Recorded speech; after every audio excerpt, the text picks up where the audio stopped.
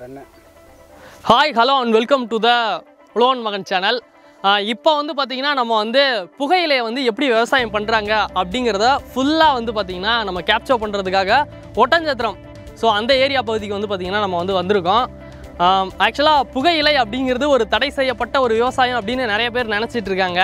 ஆனா இங்கிட்டு சென்ட்ரல் கவர்மெண்டோட அப்ரூவலோட நிறைய பேர் வந்து பாத்தீங்கன்னா புகையிலையை விவசாயமா வந்து பாத்தீங்கன்னா பண்ணிட்டு இருக்காங்க. சோ அது எப்படி பண்றாங்க அப்படின்னு சொல்லிட்டு வாங்க அவங்க கிட்டயே நம்ம வந்து கேட்டு தெரிஞ்சுக்கலாம்.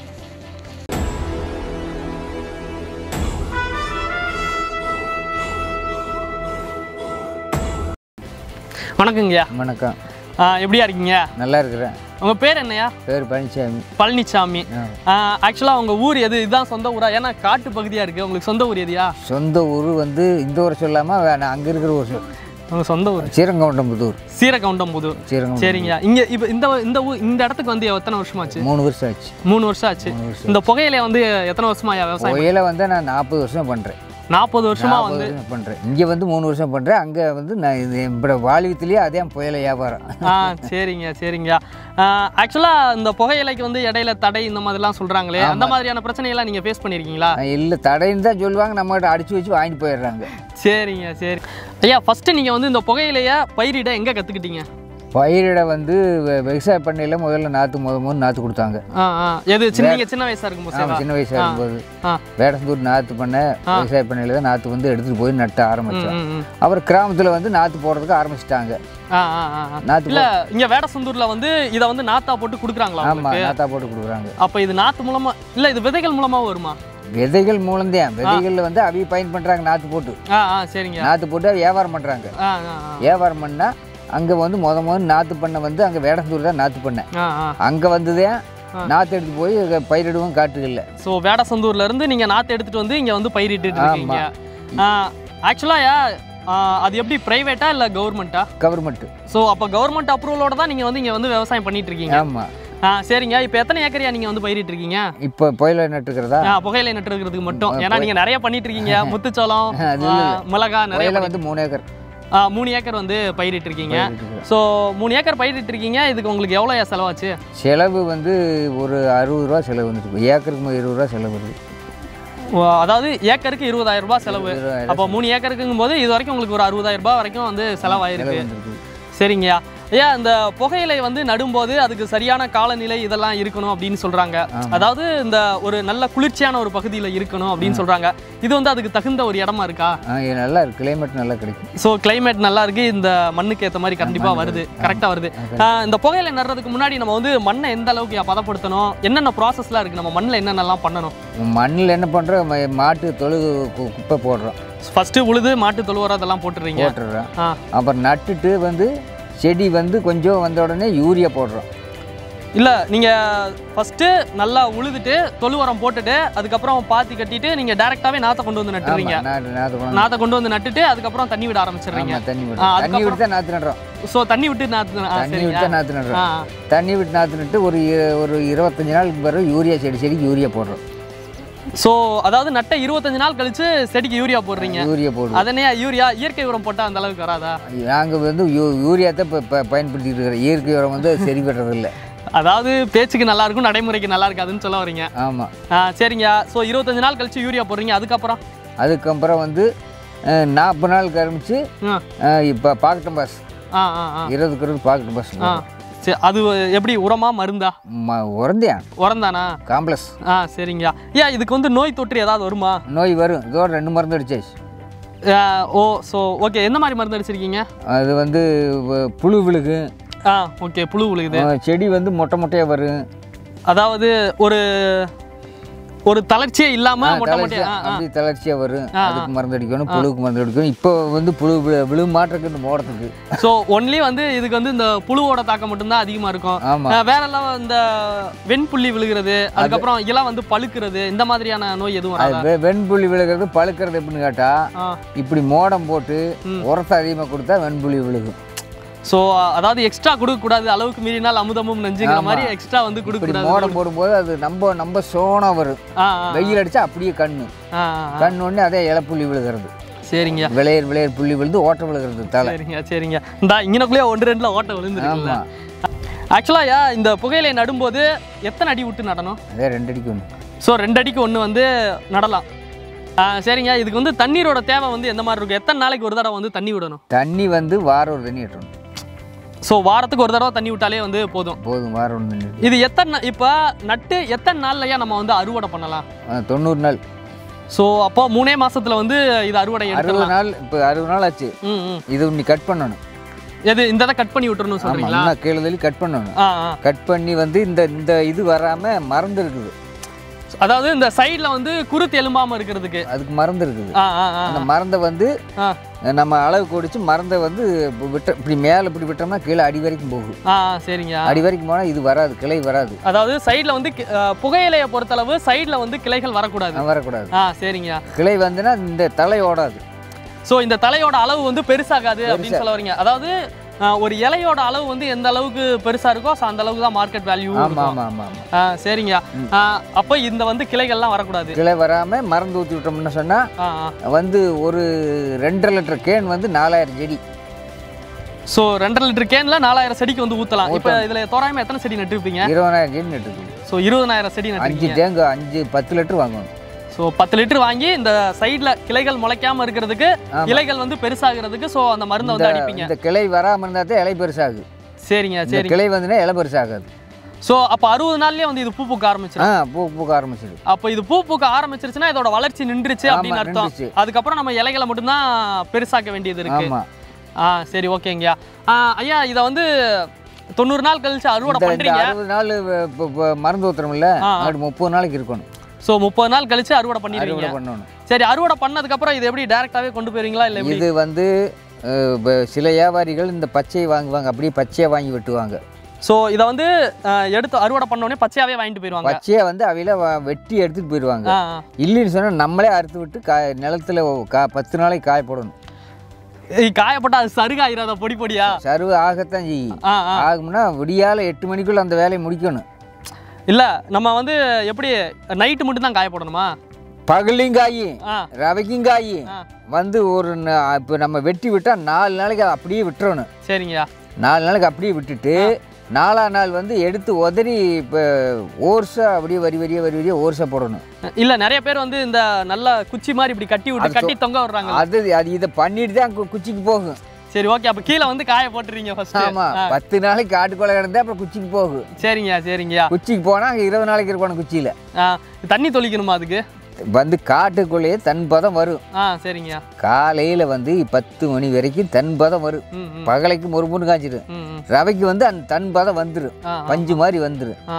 அந்த 2 விரட்டு 3 விரட்டு காட்டுக்குள்ளேயே விரட்டி போட்டோம்னு சொன்னால் கொண்டு அப்புறம் குச்சியை விட்டு தொங்க விடுறது. தொங்க விட்டோம்னா 20 நாளைக்கு இருக்கணும் தொங்க அந்த குச்சியில். அப்புறம் 20 நாள் கறிக்கும் போது தண்டு எல்லாம் பூரா காய்ச்சி பூரா சருவாக போயிடும். இந்த தண்டுகள்லாம் காய்ச்சி சருவாக போயிடும். அப்புறம் இறக்கி அம்பாரம் போடுறோம். அம்பாரம் போட்டு எடுத்து அடுக்கிறது. சரி. ஸோ அடுக்கி வச்சுருங்க. ஓர்ஸை அடுக்கி வச்சு அப்புறம் 1 வாரம் கறிச்சு அப்புறம் அந்த கட்டையை கழட்டுறது. இந்த கட்டையை கழட்டி ஸோ அதாவது இந்த இலைகளை மட்டும் எடுத்துட்டு அதுக்கு இடையில இருக்கக்கூடிய அந்த தண்டை மட்டும் வெளியில் எடுத்துருங்க. இந்த தண்டை பூரா எடுத்து எரிஞ்சிடுறது. சரிங்க. அதுக்கப்புறம் இந்த இலைகள் மட்டும் தான் வியாபாரிகள் வந்து எப்படி வியாபாரிகள் வந்து உங்ககிட்டயே விலைக்கு எடுக்கிறாங்களா இல்லை நீங்கள் போய் எங்கிட்ட வந்து டேரெக்டாகவே வந்து விலைக்கு வந்து எடுத்துக்கிறாங்க? உங்களுக்கு எப்படி வேலையாட்கள்லாம் போதுமான அளவு கிடைக்கிறாங்களா? இங்கிட்டு கொஞ்சம் கடிச்சுதான் அப்புறம் வெள்ளாமை காட்டில் வச்சுட்டு அப்புறம் தூங்காமல் நம்ம தான் செய்யணும். சரிங்க. ஐயா, இப்போ வந்து நம்ம வந்து இந்த புகையிலை வந்து பயிரிட்டு அறுவடை எல்லாத்தையுமே பண்ணியாச்சு. வியாபாரிகள் வந்து எந்த மாதிரி விலைக்கு வந்து எடுப்பாங்க அப்படின்னு சொல்ல முடியுமா? இது வந்து பச்சையில வந்து டன் கணக்கு எடுப்பாங்க. ஸோ டன் கணக்கில் வந்து எடுப்பாங்க. சரி, அவில வெட்டி அவில சீவி இந்த தலையை அடுக்கி பச்சை தலையிலேயே அடுக்கி லோடு ஏற்றி பேப்பர்ஸில் வந்து நம்மளுக்கு எடை போட்டு கொடுத்துருவாங்க. அவங்களே வந்து எடை போட்டு நமக்கு வந்து அமௌண்ட் வந்து கிலோவுக்கு வந்து எவ்வளோ அமௌண்ட் கொடுப்பாங்க? அது வந்து டன்னு அப்படிங்கிறது வந்து 1000 கிலோ தானே? டன்னுங்கிறது 1000 கிலோ வந்து 11000 10000 8000 6000 7000 பல தினசு போல வாங்குவாங்க. ஸோ ஒரு பெர்மனண்டான வேல்யூவே கிடையாது அப்படின்னு சொல்ல வர்றீங்க. மார்க்கெட்டே நிலந்தரம் கிடையாது. அதாவது நீங்கள் வந்து உற்பத்தி பண்ணுறீங்க, இதை வந்து அறுவடை பண்ணி எல்லாத்தையும் கொண்டு போய் அங்கே கொடுத்துட்றீங்க. பட் அதோட விலையை வந்து உங்களால் தீர்மானம் பண்ண முடியாது. வியாபாரிகள் தான் அதை வந்து தீர்மானம் பண்ணி நம்ம பாடுவிட்டாலும் அவி மனசு வச்சாத்தியா. சரிங்க. சரிங்க. ஆக்சுவலாக அப்போ ரேட்டு காஞ்சதுக்கு எந்த மாதிரி எடுக்கிறாங்க? காஞ்சது வந்து அது கிலோ கணக்கு. ஸோ காஞ்சது வந்து கிலோ கணக்கு. அது வந்து கொஞ்சம் இதை விட, அதாவது நம்ம பச்சையாக விற்கிறத விட அது கொஞ்சம் காசு கூட வருமா? காசு கூட வரும், பாடு அதிகம் இல்லை. ஸோ அதாவது அதை மெயின்டெனன்ஸ் பண்ணுறது அதிகம். நம்ம சுத்தம் பண்ணி கொடுக்குற வீட்டை அவங்க பச்சையிலே கொண்டுட்டு போயிடுறாங்க. இல்லை, இதை வந்து அந்த புகையிலையா நம்ம காய வச்சு அந்த புகையிலையா ப்ராசஸ் பண்ணி கொடுக்குறோம்ல, அதுக்கு வந்து எவ்வளோ நாள் ஆகும்? இப்போ இது வந்து 90 நாளில் விளைஞ்சிருது. 90 நாள் கழிச்சு அறுவடை பண்ணி இதை வந்து காய வச்சு அது வந்து 40 நாள் ஆகும். ஸோ 40 நாள் வந்து இதை வந்து நீங்கள் வந்து மெயின்டைன் பண்ணணும். ஸோ மெயின்டைன் பண்ணி புகையிலையா எடுக்கணும். ஸோ இப்போ டன் கணக்கில் எடுக்கிறவங்க அப்போ வந்து கிலோ கணக்கில் எடுப்பாங்க. சரி, ஓகேங்க. அப்போ கிலோ எந்த மாதிரி ரேட்? அது கிலோ வந்து சமயத்தை பொறுத்து எடுப்பாங்க. 40க்கு எடுப்பாங்க, 30க்கு எடுப்பாங்க, 20க்கு எடுப்பாங்க, பல சைஸ் எடுப்பாங்க. சரிங்க சரிங்க. அப்போ கிலோ கணக்கில் கொடுக்கும்போதும் கூட அந்த 40, 50 ஸோ அந்த மாதிரியான ஒரு வேல்யூக்கு தான் வந்து எடுக்கிறாங்க. ஆமாம். அப்போ அப்படிங்கும்போது அப்படி பார்த்தாலும் எப்படி சொல்கிறது, ஒரு டன்னுக்கு அந்த அளவுக்கு பாடுபட்டும் நீங்கள் சொல்கிற மாதிரி கிலோ 40, 50ண்டாலும் ஸோ 40,000 ரூபா அந்த ரேஞ்சுக்கு வந்துடுது. வந்து அது என்னன்னு கேட்டால் நம்ம 40, 50 கேட்டு அது 80 ரூபாய்க்கு விற்பாங்க.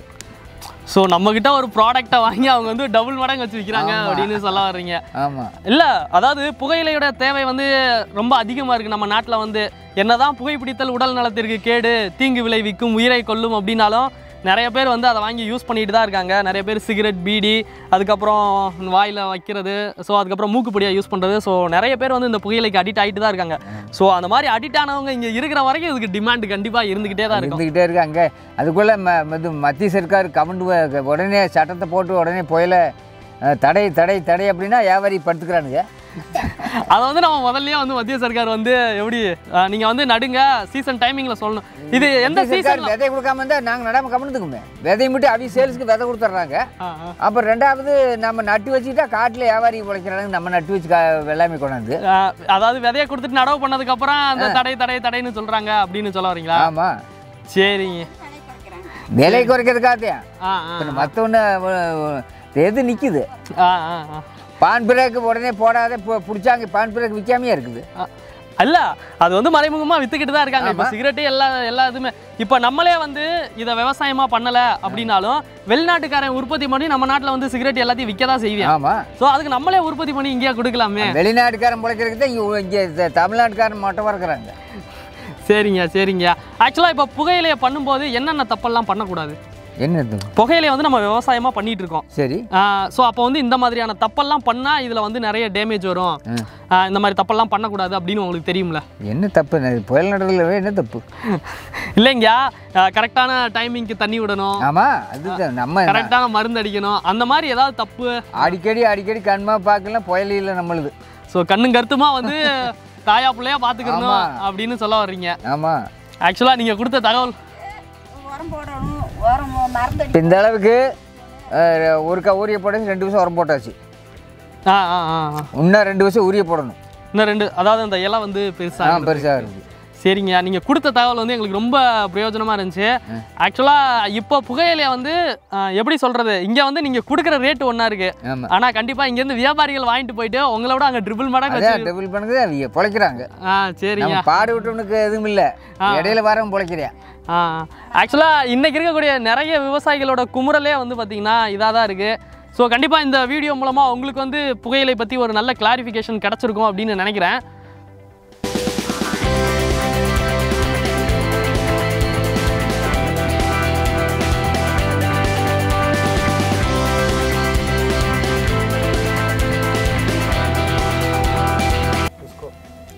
இது வரைக்கும் நம்ம ஐயா கிட்ட கேட்டு தெரிஞ்சுக்கிட்டதன் மூலமாக உங்களுக்கு வந்து புகையிலையை எப்படி பயிரிடுறது அப்படிங்கிற ஒரு கிளாரிஃபிகேஷன் கிடச்சிருக்கோம் அப்படின்னு நாங்கள் நம்புகிறோம்.